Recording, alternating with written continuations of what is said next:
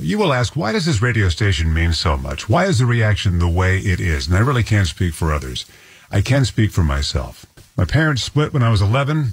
We split Christmas, and when I was at Dad's house, he gave me a clock. And this one had a beam at the top that shined the time onto the ceiling. I wanted to make sure it was set correctly, so I went to the station I heard in the back of the car, WCBS, to make sure the time was exactly right.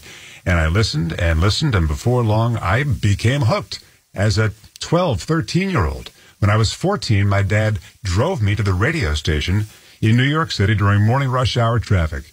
And he introduced me to the place I'm now signing off in 2024. Ray Martell, here's your last request.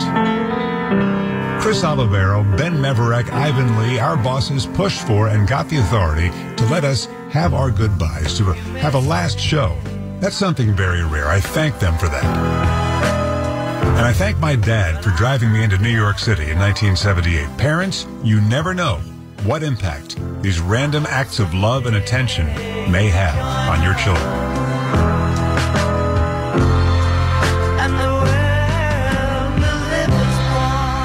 I'm Wayne Cabot, and for the final time, this is WCBS New York.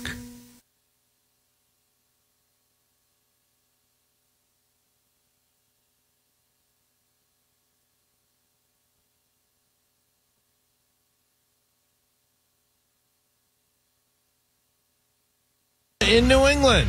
Lever to snap it back to May. A second down, a quick throw to the right. Harris comes back to make the catch. Runs away from an ankle tackle. Heads to the 5. Dives to the end zone.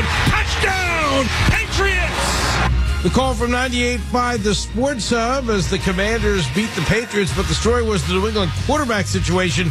Jacoby Brissett started and played one series before leaving with a shoulder injury. Rookie Drake May came in and went 13 for 20 for 126 yards and a touchdown with no interceptions. Jaden Daniels had the night off for Washington. The Dolphins have cut quarterback Mike White, paving the way for Skylar Thompson to be the backup in South Florida. Now turning to baseball, we're in Kansas City. The Phillies overpowered the Royals in the rubber game of their series 11-3. That puts their lead over the Rays in the NL East to 6 after Atlanta's loss to Washington.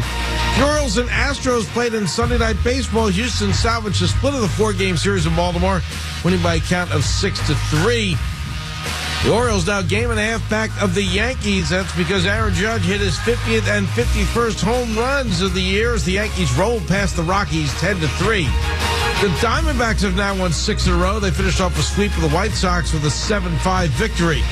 Arizona sits atop the wild card race, but remains 3 back of the first-place Dodgers in the NL West. LA beat Tampa 3-1. Lake Mary, Florida is the Little League World Series champion. They do it in dramatic fashion, falling behind but coming back to win 2-1 in 8 innings. Hey, it's Michelle Smallman, and coming up Monday, college football is underway, and I'm going to tell you who the biggest threat is to Ohio State and Georgia. It's on Sportsman, like 6 a.m. Eastern, right here on ESPN Radio, ESPN2, and ESPNU.